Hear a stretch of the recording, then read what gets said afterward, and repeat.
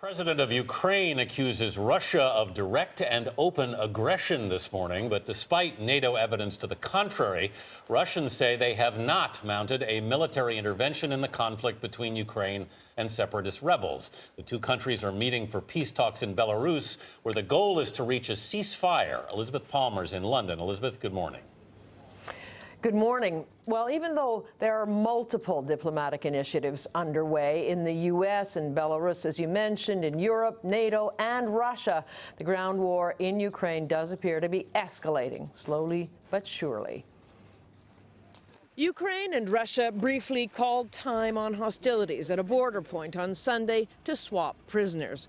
But just hours later, President Vladimir Putin was on the offensive again in the war of words that surrounds this conflict. On Russian state television, he called for talks to discuss statehood for southeast Ukraine. Though almost immediately, Kremlin spin doctors insisted he wasn't calling for regional independence.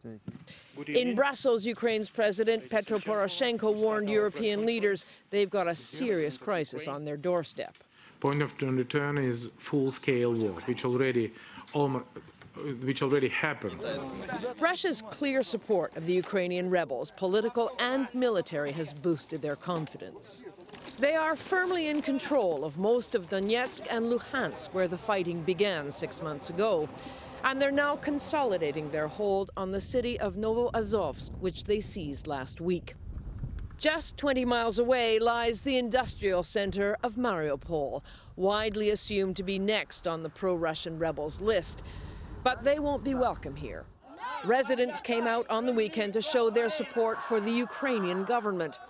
In town, a local store was outfitting Mariupol men to join militia units being formed to fight the rebels, while in the next room, women volunteers wove rags into camouflage nets.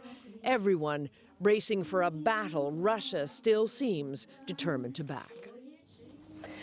Ukraine asked European leaders for help in standing up to Russia on the weekend, but so far all those leaders have proposed are more sanctions, perhaps later this week. Margaret? Perhaps. Thank you, Liz.